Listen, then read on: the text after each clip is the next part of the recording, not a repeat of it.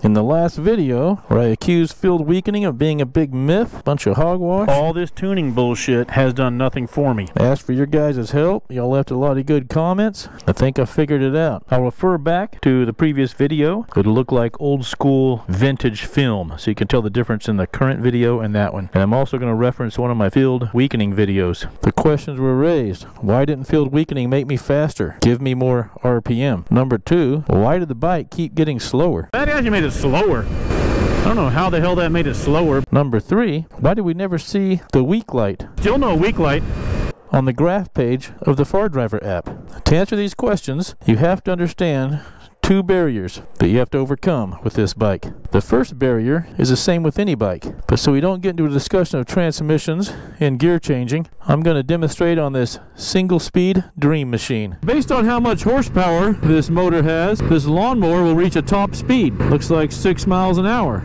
The power required is equal to the power available. If I want to go faster, I have to add more horsepower. And luckily I have a horsepower adder here. So I'll put on my performance part. I've got this Speedway sticker. Stickers usually add 2 horsepower. Let me put that on. Alright, I got the sticker on. So it added about a mile an hour, maybe a half a mile an hour. Yeah, 7 miles an hour. So it definitely improved the speed. It's important to understand how it did that. Horsepower is just a made-up number. Torque times RPM divided by 5252. We really added torque times RPM. We can't just take RPM out of the thin air and add it to this thing to make it go faster like we did. So we had to add torque. So the performance sticker added torque to our engine. The increase in torque gave us the ability to increase RPM. And the combination of the increased RPM and torque, horsepower. So your gas engine is going to stabilize at a certain speed, barring all transmissions and gears, and you've got to add torque to go faster. Now we had to get the RPM somewhere. There had to be a twisting force to make that shaft turn on an electric motor. That came from the torque. Because torque is how you overcome the resistance to change inertia. That's how you're going to move it from 50 miles an hour to 51 miles an hour. You eventually stabilize at that higher RPM. Let's say now we're 60 miles an hour. Well, guess what? We need more torque again. Torque times RPM equals horsepower. I covered this in yesterday's video. An electric bike has the same hurdle to overcome. If you want to go faster on your electric bike, you have to increase torque to that motor. Torque to that electric motor, it comes from volts and amps, phase amps. Phase amps come from line amps. You can increase phase amps to increase the torque. You can also increase volt. They'll both result in more RPM. It's just a math problem. And that holds true until a certain point. Your motor came with a rated speed. Everything below that rated speed is where torque builds RPM. So increasing phase amps gives you more. Everything above that rated speed, we're going to have to use field weakening to increase the RPMs. And how do we know what that rated speed is? The manufacturer will state it. It's pretty close. I found it not to be that accurate. Your controller will find it during auto learn, but it's unloaded. You're not under a load. If you're gonna trust that one, you might want to be at nominal voltage, like for me 96 volts, and not a fully charged battery of 105 or 106. That'll give you a little bit lower rated speed, but you're gonna know it when you're riding. You're gonna get that weak light. At that point right there, your back EMF and your EMF, they're equal. That's your rated speed for all practical purposes. Right there, weak. 70 something miles an hour. I think 7,400 RPM. We know the weak light comes on around 70 miles an hour, 7,000 plus RPM. Think of that as the transition from torque increasing your RPM to field weakening increasing your RPM. In my first video, I never went to 7,400 RPM. Which is the RPM I've determined this bike is at its rated RPM. Look at my RPM, 6,500. So for me to enter field weakening, I have to be above 7,400. In the first video's test, I stopped at 120 line amps. Let's go to 120 amps. Looks like I'm pretty stabilized right there. That's why we never entered field weakening. That's why field weakening never helped us. It never improved the top speed. because we never got to the rated speed of the motor. We need more amps to get there. Then once we get there, field weakening is going to help us, and we're going to do that in today's video. The other question, why did the bike keep slowing down? When you do the equation with volts, amp, and watts, your Watt's law triangle, every time I made a run, I was a few volts less. As the volts go down from 100 to say 97, I'm going to have less power. So that's why the speed kept going down, is because my volts were dropping. So if you find yourself in a situation where field weakening is not helping you go faster, the limiting feature might be you're not making enough torque to go faster in that motor. You're not delivering enough amps to it. And if that's the case, you're going to need a bigger battery or a bigger controller, depending on what's limiting you.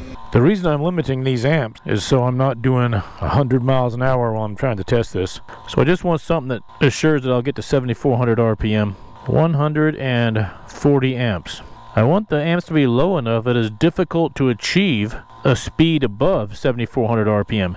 If I put 600 amps in here, we'll go right past that. We'll just shoot right up to 11,000 RPM. But if I can find a speed that's difficult to achieve above 7,400 RPM, we can see if field weakening does it for us. So I'll put 140 for max amps, and we'll go no field weakening, 7. Well, I'm on my way out there. Watch this short primer on what we're going to do so you understand field weakening.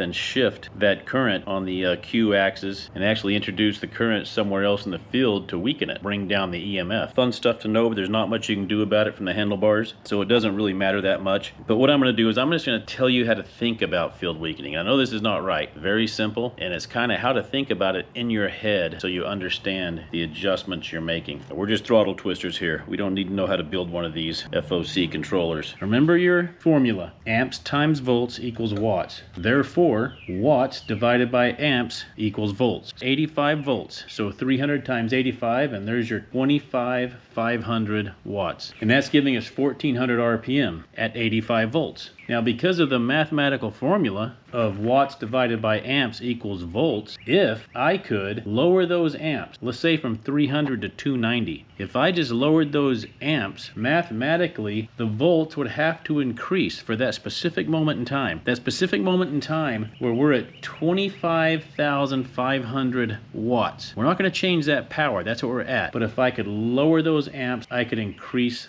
the volts, and that's important. So why did the motor stop at 1,450 or whatever it was RPM? Because we were giving that motor 85 volts. At 85 volts of EMF, it was given more volts than the motor in its generator mode was sending back. That's called back EMF. When back EMF, the energy it's creating, when it equals the EMF from the battery of 85 volts, you're going to have 85 going in and 85 coming out. At that point, the wheel cannot accelerate any further. It's going to stay stationary right where it was. That happened to us around 1,400, 1,450 RPM.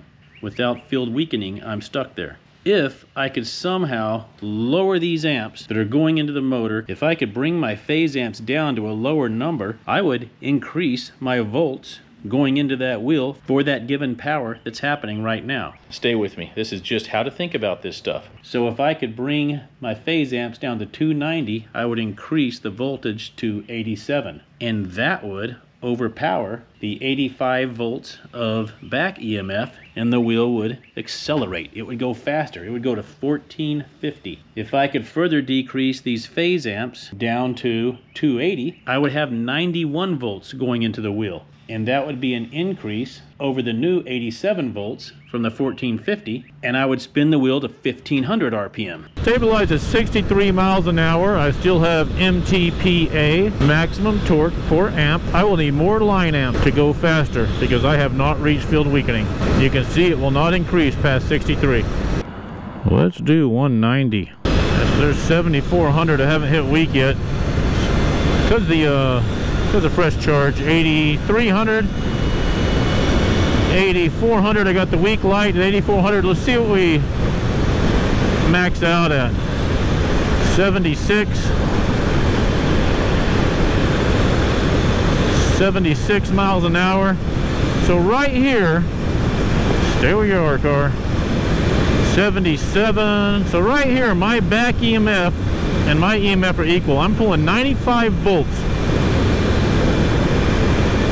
95 volts 9,100 RPM, 77 miles an hour. It is not increasing at all. Let's see if we can fix that. We're going to keep the 190 amps, but I'm going to go to weak response. Let's put it almost all in. Let's put 1. Oh god, this guy looks slow as fuck. 95 volts, 8300. It's actually slower. It's slower than it was. We've got a whole new problem to solve. 8,500 RPM. I've stabilized. Catching that stupid car. So that didn't work at all. Let's now try a weak response of 4. See what the difference is. I'll tell you one thing it's doing. It's making more heat. That motor is up there in temperature, 51 degrees. It's probably the highest I've seen in a while. Come on, 83. There's the weak light. 73 miles an hour, 75, 74. Definitely not any faster. So that's a fail. Now we're going to go play with the ratios in speed. Okay, I've got a pretty typical looking ratios and speed step down going on here, ending at about 60% where we're hitting field weakening.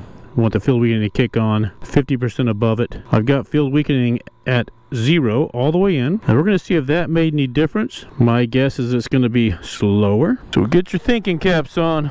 Oh, what am I doing wrong here?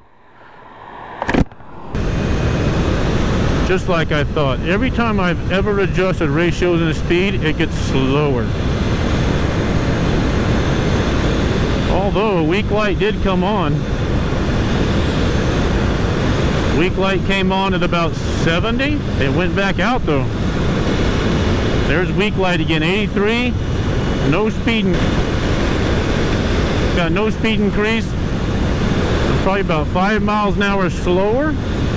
So second video, we still haven't accomplished field weakening. I've got the line amps adjusted to put me just over the rated speed or field weakening threshold. So rated speed on this bike, the auto learn put me at 8,693. That was unloaded. I'm hitting that weak light a lot earlier, anywhere between 7,000 and 8,300 it seems like, depending on the state of charge. Is that my problem? Am I still not getting a high enough RPM to utilize field weakening? Let me know, and we'll make another video. See how much we're learning? Chicken stripe update. They're getting littler. Almost like those chicken French fries at Burger King.